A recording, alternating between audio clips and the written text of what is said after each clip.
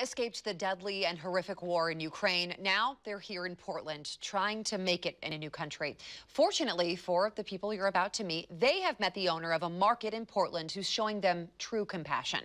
Fox 12's Kendra Kent has this story all new at 6.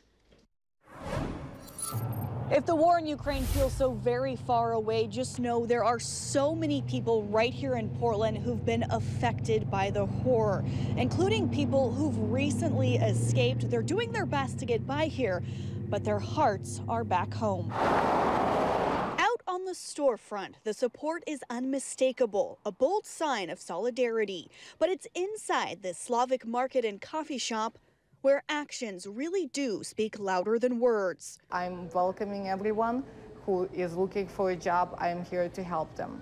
Store owner Fatima Magdomova told Fox 12 that she recently hired 3 Ukrainian refugees. She has plans to soon hire more, and she's hosting a couple of people in her home. For her, their plight is deeply personal. She was a refugee herself decades ago. I've been under bombs, and I know how it feels.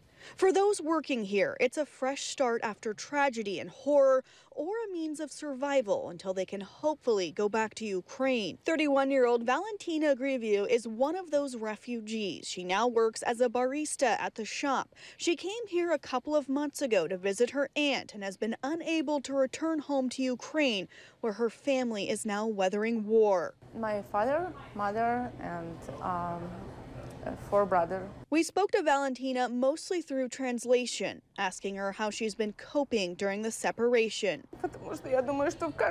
She's saying that she is not at ease because she always worried that there's something going to happen, and that while she's here, something is going to happen there.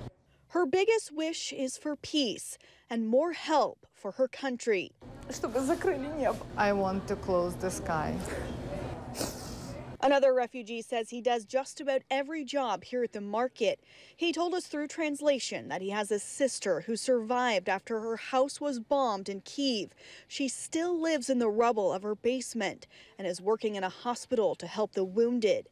He also has a classmate who has died in the war and many close friends still fighting. Since war started, we only sleep 3-4 hours because we constantly worry trying to get hold of everyone. The morning starts with the question, are you alive? While Fatima is helping refugees, she's also getting help to do it. More customers than ever, telling Fox 12 that the response has been incredible. I was very humbled by a response from Americans, from city of Portland, our community, that they've been coming and calling and asking. Another recent hire here was a lawyer back in Ukraine. She now works as a cashier here at the market. And the owner says that if you want to help out, you can just come right here to the Roman Russian market. You can buy something to eat, you can shop, or you can get a coffee to help do your part. Reporting in Southeast Portland, Kendra Kent, Fox 12 Oregon.